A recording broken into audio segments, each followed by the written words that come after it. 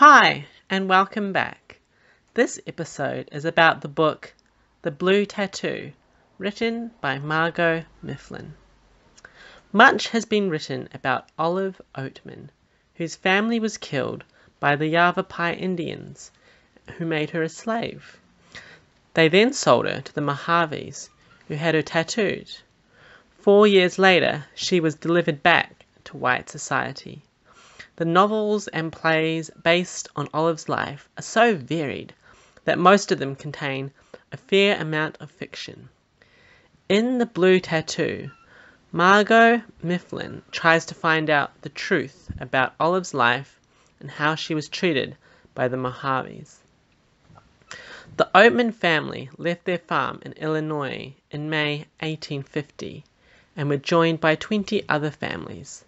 The wagon train of Brewsterites headed towards the mouth of the Colorado River, where they believed was paradise for the Mormons. The Brewsterites were a splinter sect of the Mormons who had objections against polygamy. At first, the travelling was uneventful. Every few days, the group stopped so that the animals could graze, while the men hunted and the women did the washing and baked. Some people died from accidents and tuberculosis, but the Indians were the pioneers' greatest concern. Another problem were the disagreements.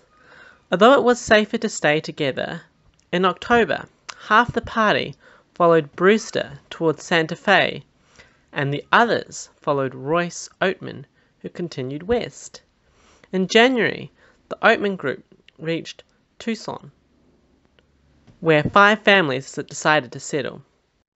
Now there were only 3 families still travelling.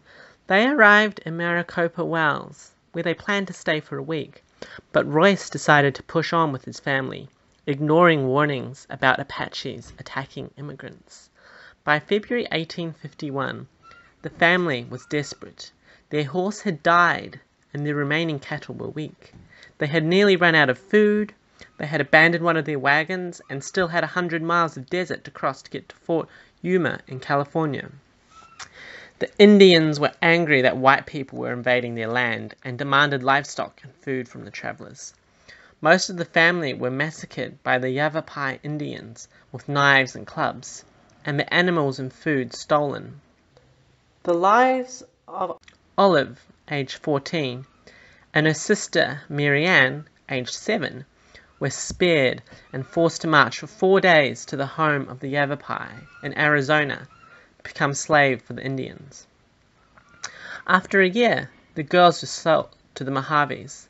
The Mojaves hunted, fished, and planted crops. The Oatman girls were treated well by the tribe of about 4,000 and became fully integrated by allowing themselves to become tattooed in the Mojave tradition. Unfortunately, the harvest in 1855 was poor due to a drought. Some of the Mojave children and Mary Ann died. Olive was weak from lack of food, but she survived and had accepted that she would live out her life with the Mojaves.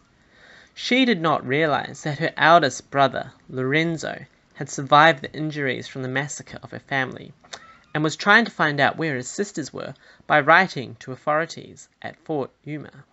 The purpose of Fort Yuma was to protect immigrants from Indians. In 1856, Lorenzo had found out that Olive was living with the Mojaves and asked for help to bring Olive back. After days of negotiation, Olive was traded for 2 horses, blankets, and beads.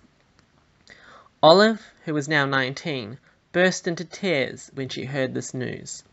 When Olive and Lorenzo were finally reunited, they did not recognize each other. Olive started going to church and met a Reverend Royal Byron Stratton. Stratton wrote the story about Olive's captivity. However, the book was written from Stratton's religious and white supremacy point of view, and he described the Indians as superstitious, lazy, barbaric, unfeeling, and dirty. His account was different from what Olive had said she experienced.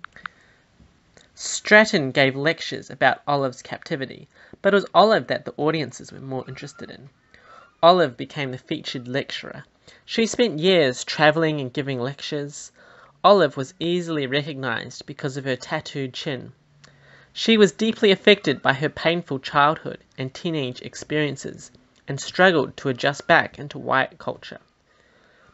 The life of Olive Oatman was extraordinary, but what is also engrossing in this true story is the disagreements among the Mormons, the challenges of travelling west across hundreds of miles in wagons, and how the Red Indians' way of life was disrupted.